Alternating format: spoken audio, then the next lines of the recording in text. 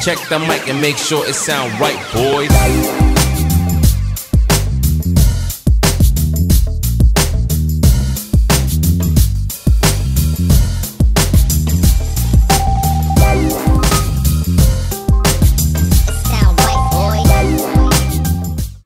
Hey guys, welcome back to my channel. I am Dom Lovely and I am your source for all reality TV, all celebrity gossip, all celebrity foolishness, you guys.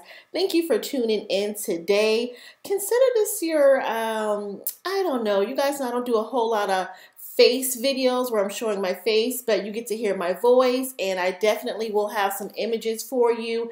That's just kind of how I do my channel. You guys plug in, whether you're at work or working from home or traveling, plug in, and let's get into this season 3. Wow, I didn't think this show would make it to season 3, but season 3 of Love and Marriage Huntsville, episode 1.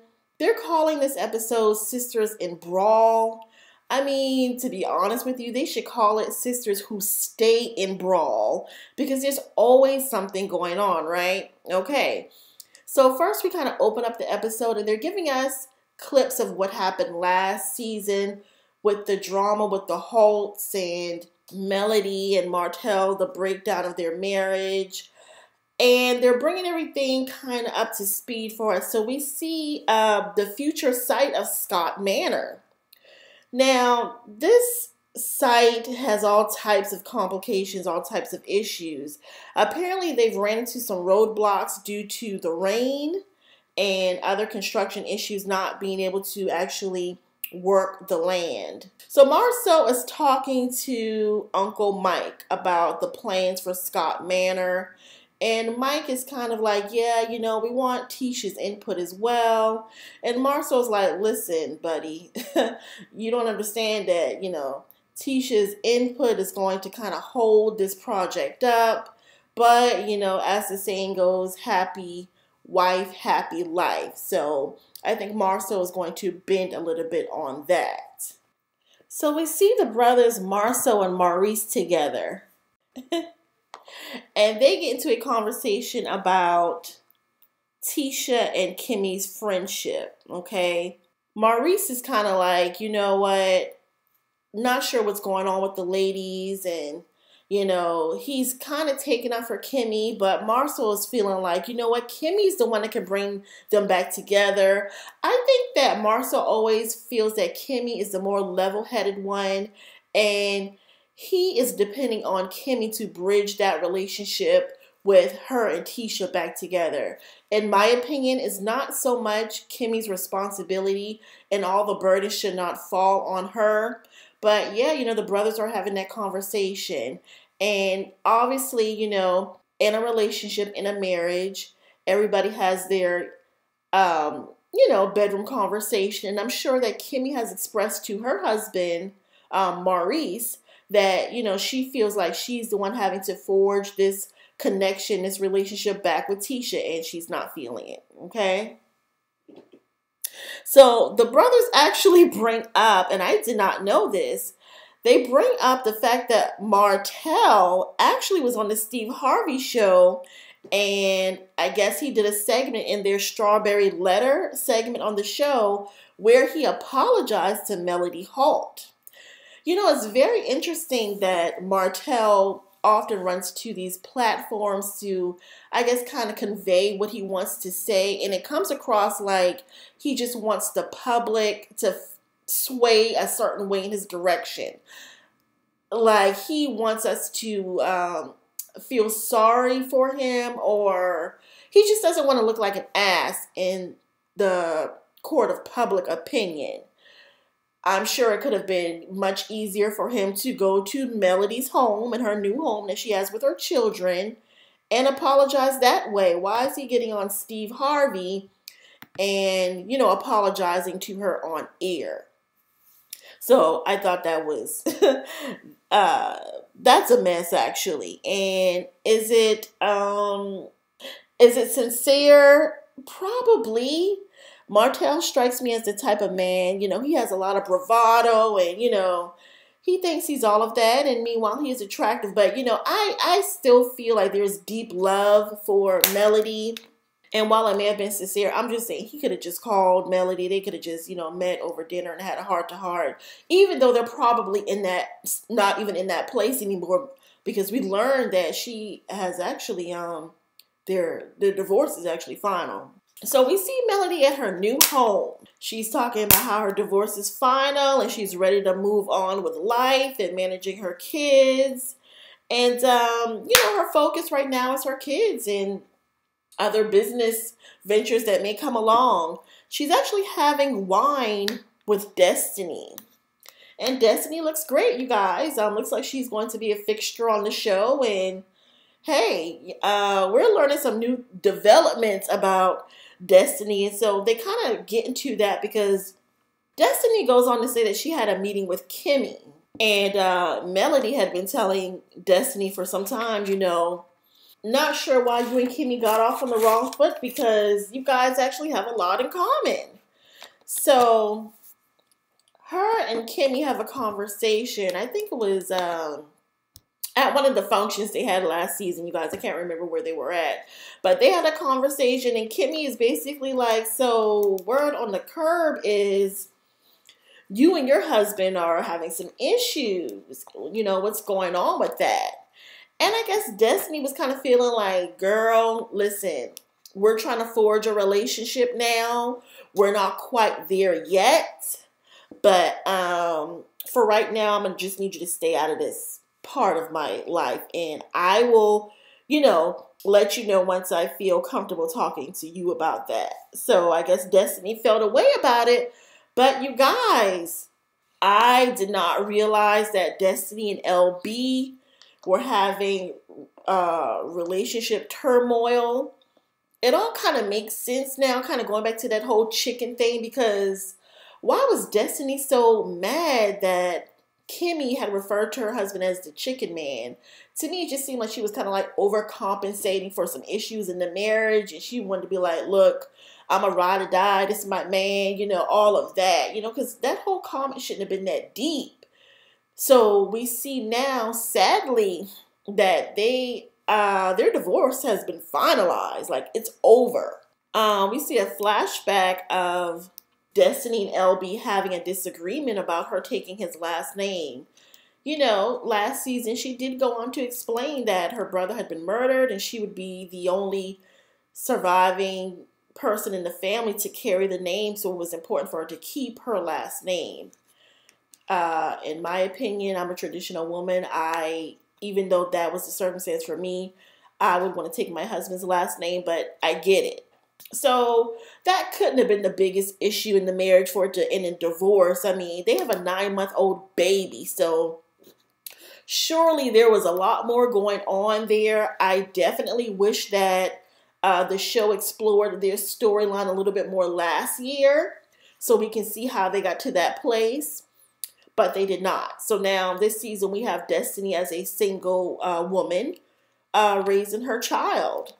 Now she's telling Melody about this, and Mel is like, girl, you got a divorce. It's been finalized last month and you did not holler at me. You didn't let me know what was going on. You know, we're supposed to be good girlfriends. I'm here for you. And Destiny is like, yes, all of that is well and cool, and yes, you're my good girlfriend, but my situation was not like yours. Y'all, it's not funny, but Destiny basically said, listen, me and this man, we had not been in this thing for years upon years and all of that, and when I saw it going bad, I got out. And I'm not torn up, torn down about it. I'm actually seeing like a ray of sunshine. I was like, wow. Because it just speaks to the fact that, you know, they had not been married that long. It got toxic. It got bad. They went ahead and divorced. And she's in a place where she says, according to Destiny, I'm good. I can move on from here. And I didn't want to talk to you about it because at that time you were still going through something. And she didn't want to put that on Melody, right? Well, I wish Destiny the best. She's a beautiful black woman. She's a business owner. She seems very smart. So, you know, hopefully she'll find her a good man. So then we see Kimmie coming over to Marsau's place of business and bringing over those meal prep kits. Sidebar, you guys, like I've been wanting to try one of them, but there's so many now and I don't want to spend the money if the food's not going to be good. I just want to try it out, you know, because if you guys don't know, I'm a busy realtor in Charlotte, North Carolina. So if you're looking to sell or buy, definitely hit me up. But during the week, I would like to do like, you know, a couple of meal prep kits and just something quick and healthy. So anyway, apparently Kimmie is into catering now. That's that's new. Maybe they've mentioned it before, but I didn't know. I knew that she was in healthcare and I knew that she was in real estate. But now she is in the catering business. Okay.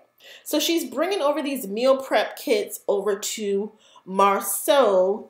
And he is asking her about about Tisha's party.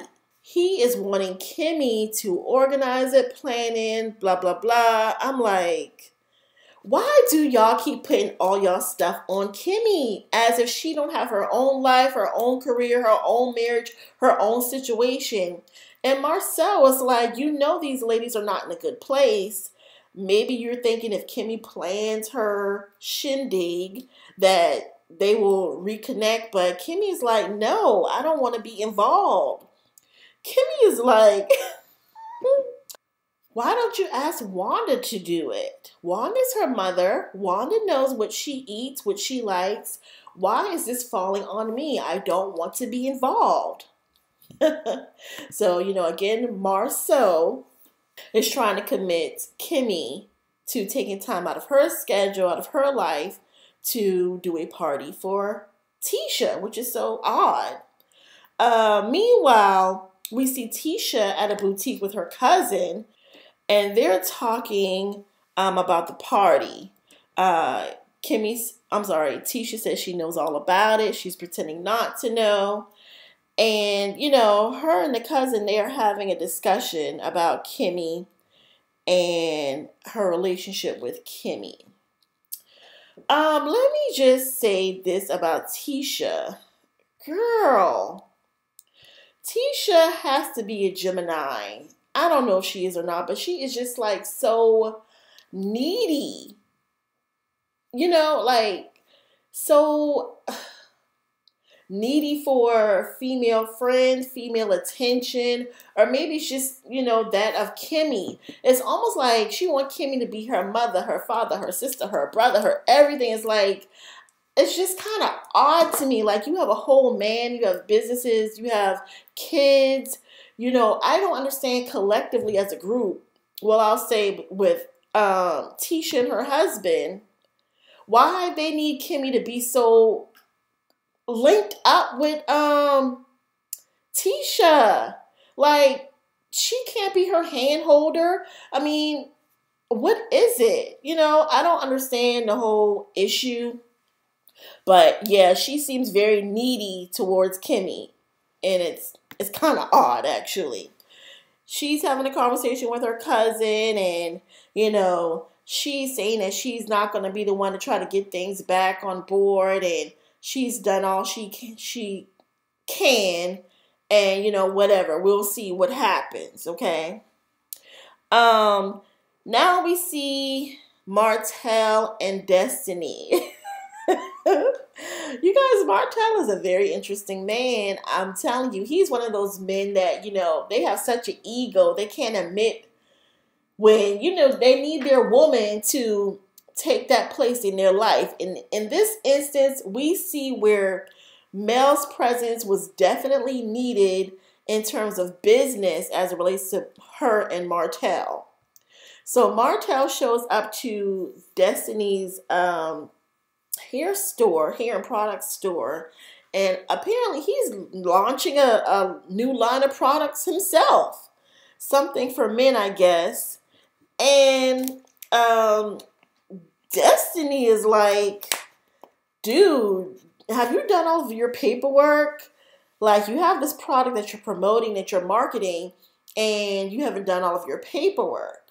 But before they have that conversation, they have a conversation about Martell posting a picture on social media about his child, his new child, with his mistress.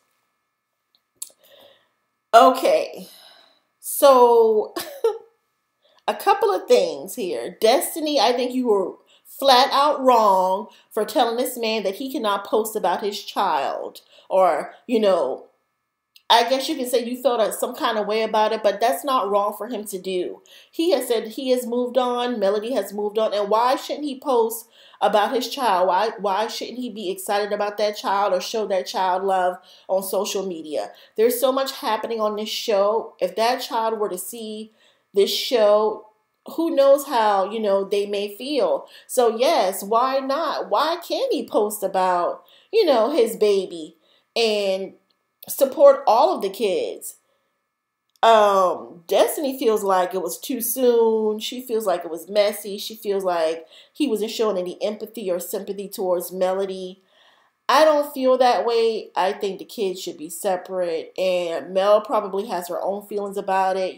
Yes, that was a child that, was conceived during their marriage, and, it may sting, but I'm sorry, from Martell's point of view, I think the kids should be left out of it, and I think him showing the world that I support all of my kids is a good thing. As long as he's being positive and moving forward and being about the kids, I don't see where it's a big deal. But Destiny felt the need to, try to tell him, you shouldn't have posted about your child. I'm not in agreement. So they have that conversation, and as it relates to the products that Martell is now trying to shop around, you can tell that had Melody been in the picture, things would have been definitely different because she would have made sure that all the paperwork, all the signing of signatures, was in order before he started trying to place his products in businesses to get paid. But he's basically saying that he wants to make sure that the divorce is finalized before he signs any documentation attaching him to any other business ventures. And that's why, he's doing the marketing portion first. In my opinion, not a good way to go. So during that conversation, they actually discuss LB and Destiny and what's going on with their relationship.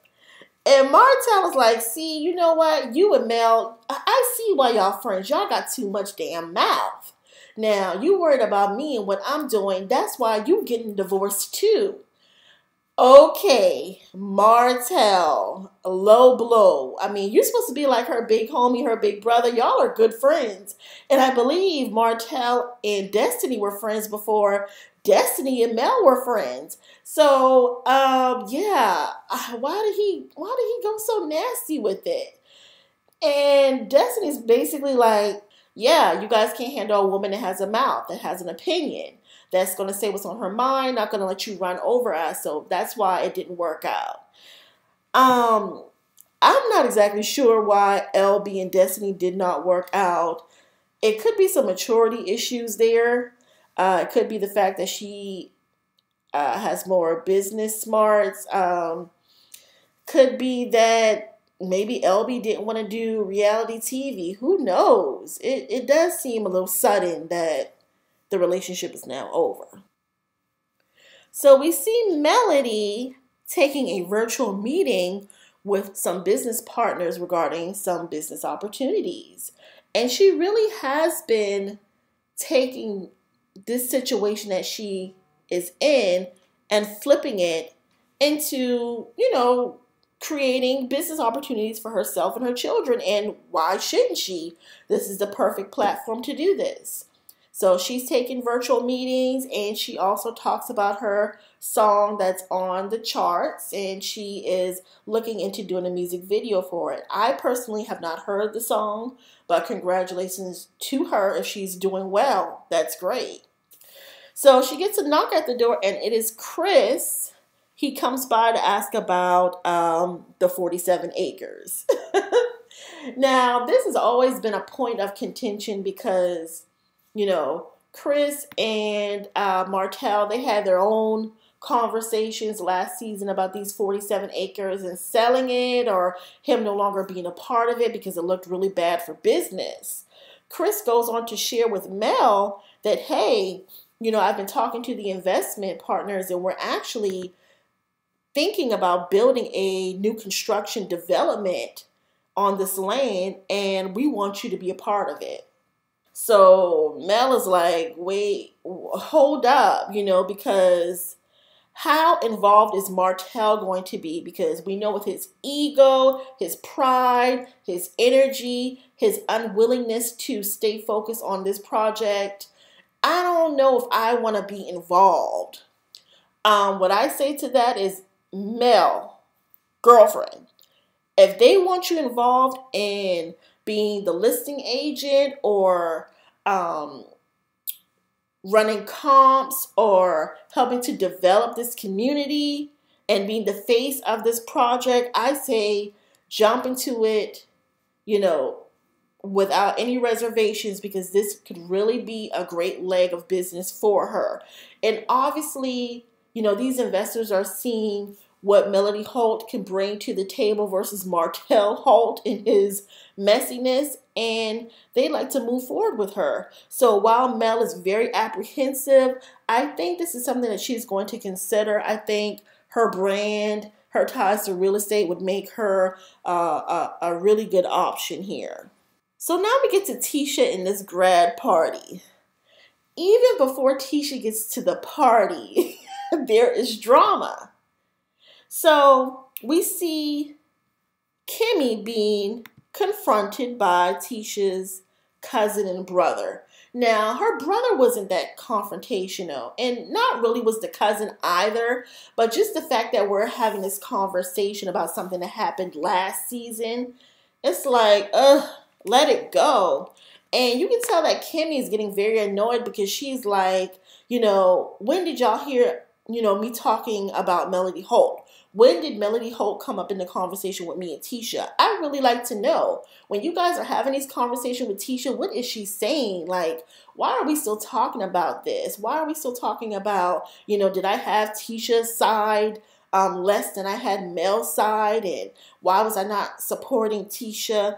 And to be honest with you guys, her cousin don't have a leg to stand on. I'm sorry. I know you're trying to ride or die for your, you know, for your cousin Tisha, but it just seemed like way too much, and Kimmie was definitely over it. And like she said, that conversation is old, trivial, tired, and through for sure. So Tisha arrives, and you know, she is getting her master's. I think it's her second master's, and that's why they're having the party. But everybody's there. The gang's all there. And Melody Holt as well, and her children. And so is Tisha's family, and her husband Marsau gifts her with a, I believe it was a Rolex. So yeah, it's very interesting because we see a lot of Tisha's family, more than we've ever seen before. And Tisha's cousin, I think it was either her cousin or her uncle, they were having a conversation with Marsau, and they're like, yeah, you know, we're the family from the other side of the tracks that you were talking about. And I was thinking, why is this relevant again? Because it got kind of tense. And I was like, oh, you remember, if it was it last season or the season before, Marsau made a comment about, you know, hey, I pulled you from the other side of the tracks. when he said it then, it was basically like, look, I brought you from nothing to something up to my level. That's how he was. That's how it came across then. And so the uncle kind of had to remind him that, yeah, we know about that comment that you made. We not really feeling that. So then Marsau tries to flip it like, I was just saying, y'all from that side of the tracks. I'm from the other side of the tracks where we weren't living in the projects. We were homeless. I'm like, okay, sir, sure. That's what you meant years ago when you said you pulled Tisha from the other side of the tracks. But I digress, And you can tell that the family wasn't really buying it either. So in the final scenes, we see Latisha and Kimmie have another conversation about the same thing over and over again. And Kimmie is like, I feel like a broken record, so I know I have to sound like a broken record. Tisha is saying that, when things were going bad with me and Mel, I didn't feel like you had my back. You didn't call me. You didn't text me. You didn't write me no love letter. You didn't show up to my house with no lunch or wine. And Kimmie's like, on the reverse side of that, when Maurice's ex was coming at me, calling me a home wrecker and all of this and all of that, you didn't see it for me either. You weren't, checking on me. You weren't coming by the house, and I didn't feel that support either. So why do you feel it needs to be done for you? Kimmie says she feels that Tisha is spoiled, like a spoiled little bratty sister, and she feels everybody needs to bend to her, to support her, to coddle her, to nurture her. And that's how it's coming across, is like, Tisha just be needing too much. Like, if you need all of that, go to your mama. Kimmie is not your mama. Go to Wanda. That's your mom. Now, Tisha does say that when she was growing up, she did not feel that love and affection from her mother. She knew her mom loved her because she bought her stuff and supported her well, but she did not feel that. So, yeah, she kind of looks at Kimmie like a big sister and I guess like a mom. And you guys, Kimmie does not want that role at all. She just wants to be the sister-in-law where they can kiki and have a good time and, enjoy life. She don't need all your, mama drama put on her shoulders.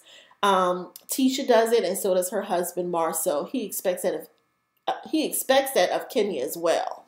All right, guys, you guys stick with me. I will be doing videos on this season. I also will be doing videos on The Real Housewives of Potomac and Power Book 2.